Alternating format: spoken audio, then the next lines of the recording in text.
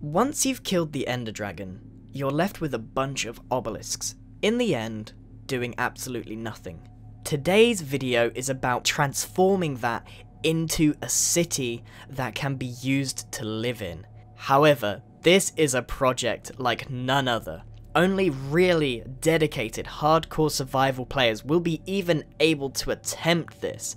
It will take hundreds of hours, unless you want to do it in creative of course, which is what we did. So today I want to show you how to make this, the obelisk city in the end. But because we're in the end, visibility is kind of low, so let's go to a normal world, but copy and paste in those obelisks. So once we've killed the End Dragon, this is what we've got left over. This is what we're going to transform into our city. And we need to start off by selecting the largest of the obelisks. All of them are at different heights, so we're going to have 3 different types of tower.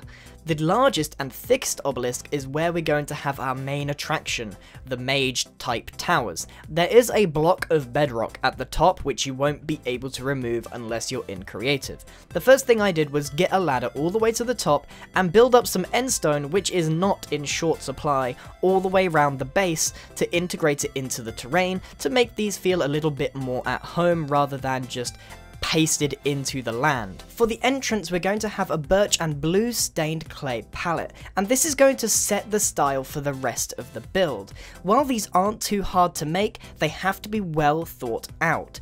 On the side of the pillar we're going to set different balconies and make them also out of those same blocks, but we have to make sure that they're placed at good positions, making sure that they balance each other out. It's very difficult to explain, but you can see that they are all at different places even if they don't have an exact equal distance between them. So for the platform we're going to make exactly the same one at every single part that we've highlighted.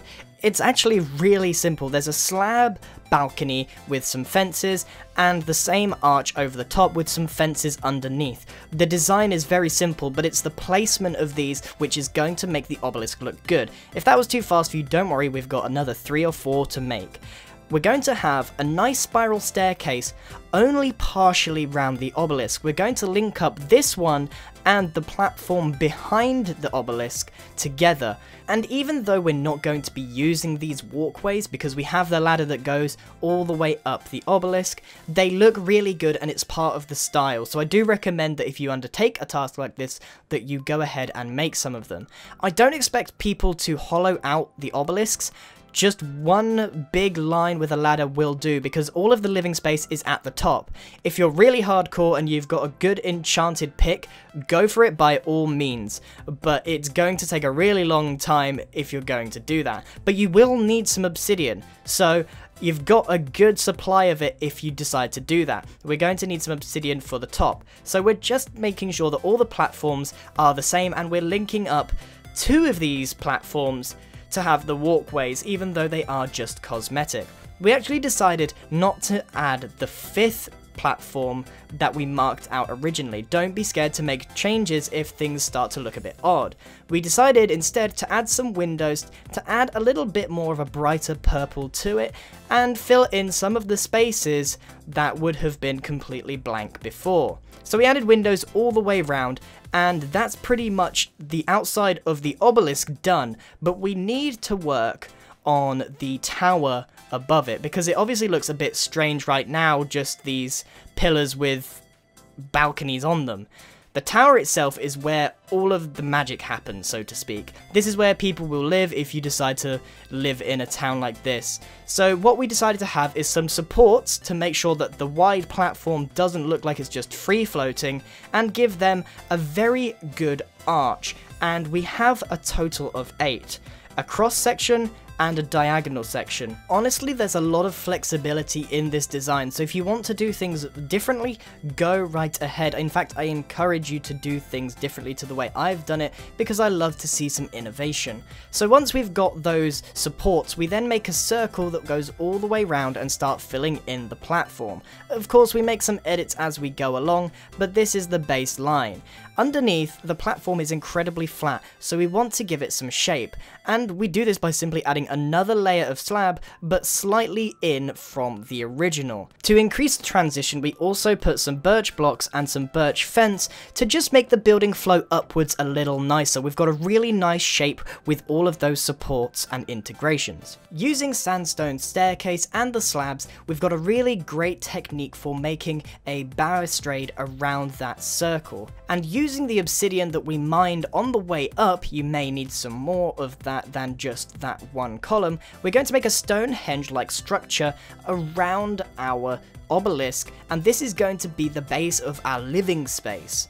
We've also got some arches between them to try and make it look a little thicker. And around the outside at the top, we're going to have a lip that's going to encompass our coned roof when we start making it. So it should look a little something like this. We've got a really wavy texture to it, and the shape complements the rest of the build, especially with those curved arches.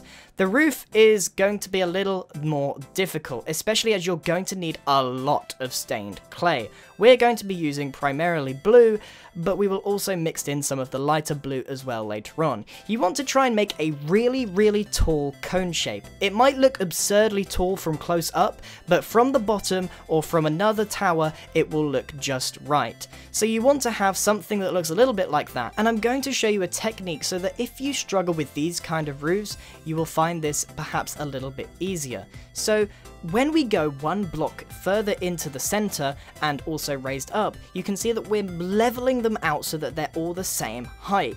This is just a lot easier than trying to give it shape immediately. What we're doing is getting the height correct and then editing the shape afterwards. So if we take a step back, you can see that this doesn't exactly look right. It's not even a perfect cone shape yet.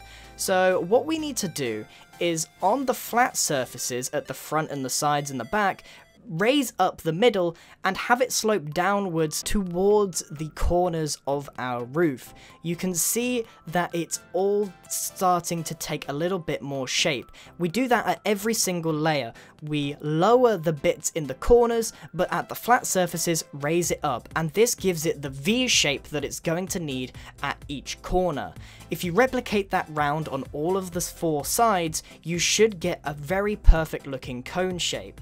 This does take quite a substantial amount of practice to get right, and you will need to make little edits here and there, but if we zoom out, you can see the effect that it's had. The shape is much nicer and much more natural looking. The cone shape is then completed by adding a lighter blue just to mix in the purple and give it a texture that I normally have to complete the full palette. If we take a zoom out, we're going to add an interior bit of a spiral staircase because the living space can actually be inside of that cone roof. Regardless of that, we've actually got a finished product. So you can see all of the other obelisks are completely empty and we've got our one tower. But what we need to do now is do exactly the same thing, perhaps leaving the balconies in different places, and replicate that on all of the largest obsidian towers. So we had 3 of those, and we've ended up with 3 towers with slight variations in them. We didn't replicate them over and over again in the video to save a lot of time. This is probably the most time-consuming project that I've displayed on the channel to date. We are now left with 2 different sized obelisks, the smaller one and a medium-sized one. So what are we going to do with the smaller ones? We decided that we would have a spiral staircase that went round the outside of this one because it was a lot more manageable on the smaller size. We used half slab to make our way all the way round, making sure of course that we couldn't get stuck on our way up.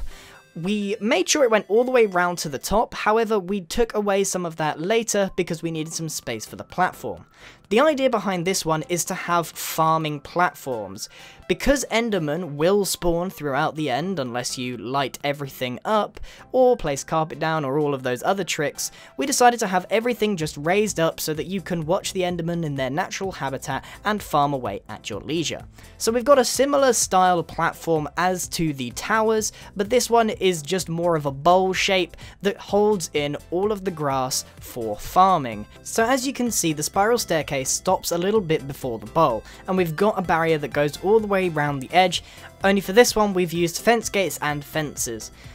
Once we've done any little details that we wanted, we added a few supports just to match the theming and the style that we've got going on. It actually worked having the bowl just sitting on top of the obelisk, but the supports really just went with the whole thing that we've got going on here. We also added some fences in between the spiral staircase to make it seem a lot less floaty. The top of the spiral staircase ends a little bit below the farmland so that there's no conflict between the two builds. So then we've gone ahead and hoed all of the land and planted our crops, which will eventually grow into carrots. You can use it for whatever you would like, whether you want a tree farm, crop farm, or even just a park space, whatever you want. We also added some windows on this obelisk to match the one of the tower.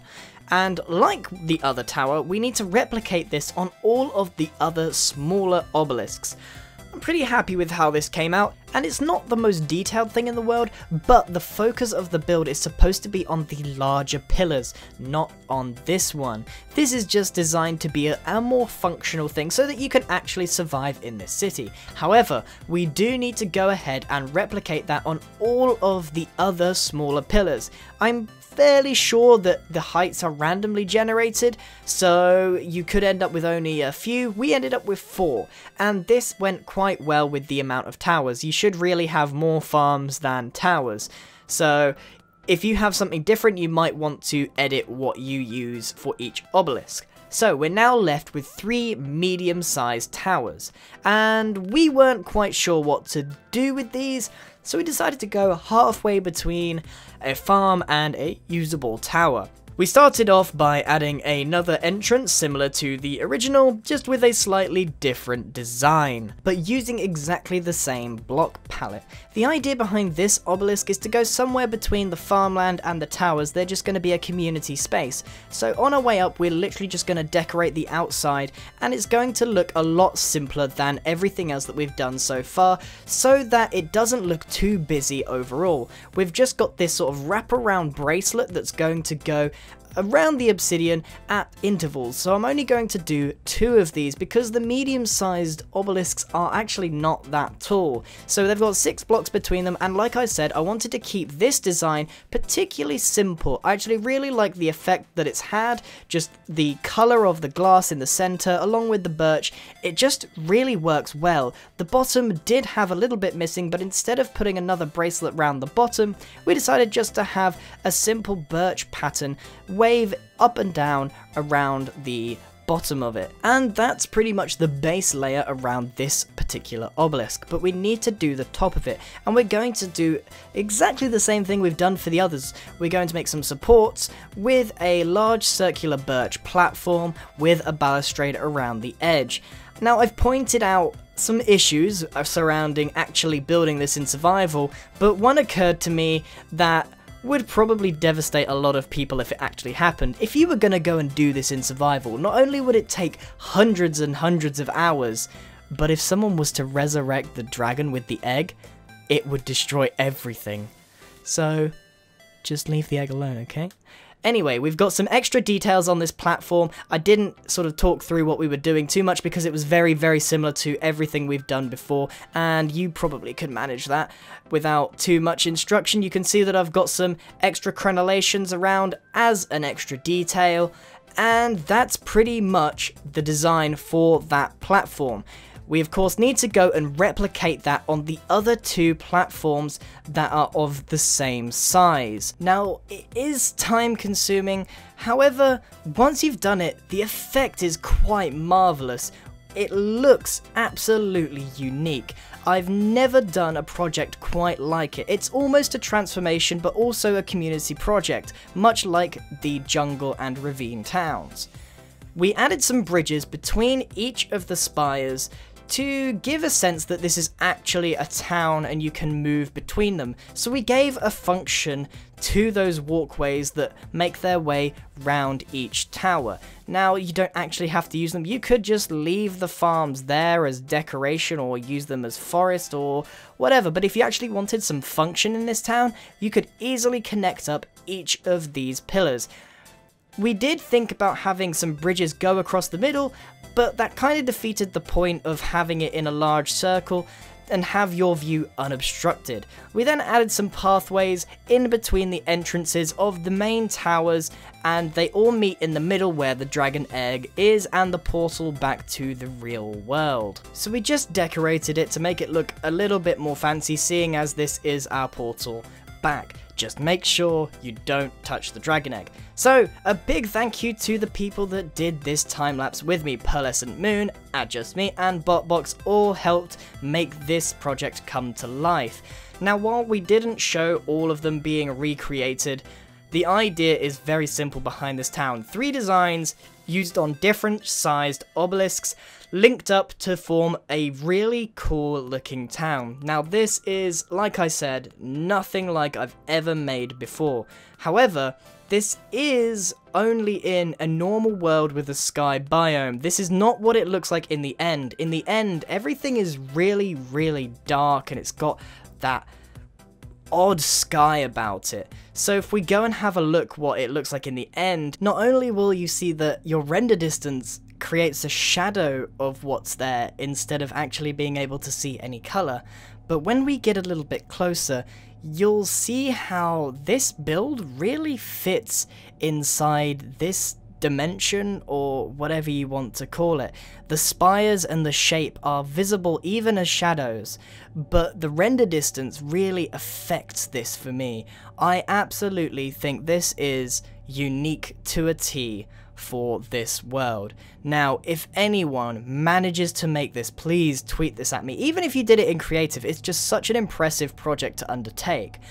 If you like the style but perhaps don't want to do it in the end, by all means take this and make it work for you somewhere else.